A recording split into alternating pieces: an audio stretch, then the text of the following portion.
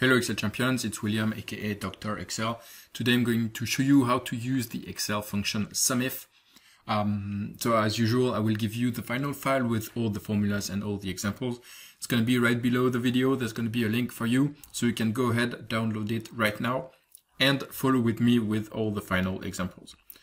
So in which case will we use the function SUMIF is to sum some values, but not all values, only the values that meet some condition that we that is of interest to us. So for example, let's say that I want to here I have a list of all the employees in my company and three teams A, B, C, their salary. Let's say I want to know how much I pay to the team A each year. So basically I want to sum only the salary of team A. So salary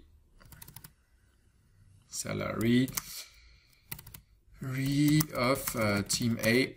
So salary of team A, I'm going to use SUMIF. And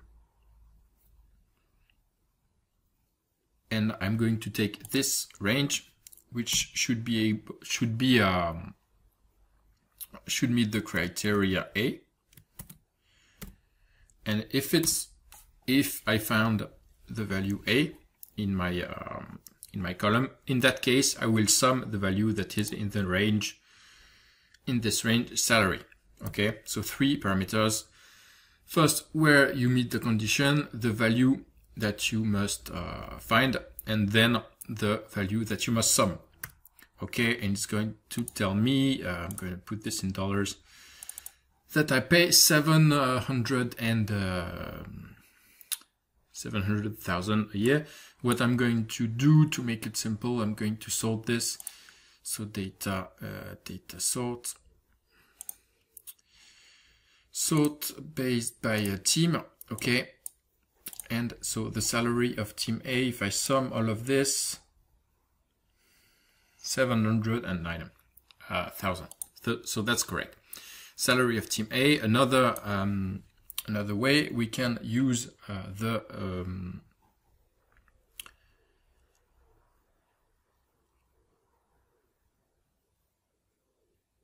function SUMIF is we can make some more complicated criteria. So for example, what I could do here, I could sum if salary if it's six figures, for example. So if it's bigger than 100,000, so here I'm going to sort it for the salary from the largest to the smallest.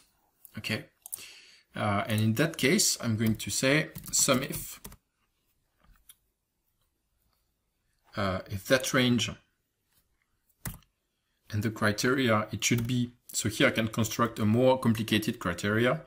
If it's greater or equal than 100,000.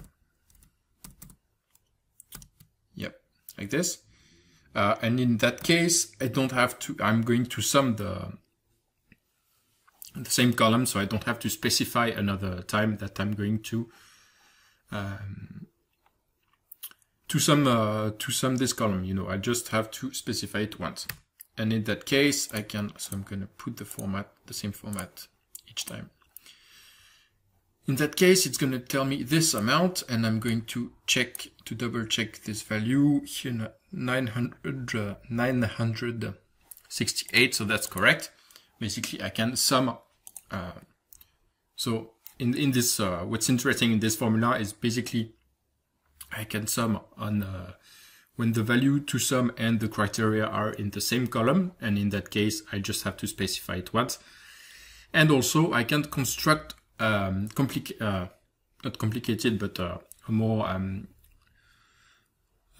complex like criteria, which is going to be here. I want it to be not necessarily equal to a value that I know in advance. I can just specify that I want it to be greater than 100,000. We could use lesser than 100,000 or different than something. You can use any operator here. And that gives us a more complicated, a more elaborate way to sum a subset of our data. So don't forget to download the file right below the video. I'm gonna give you the file with all the examples so you can play around it and test, test different other options.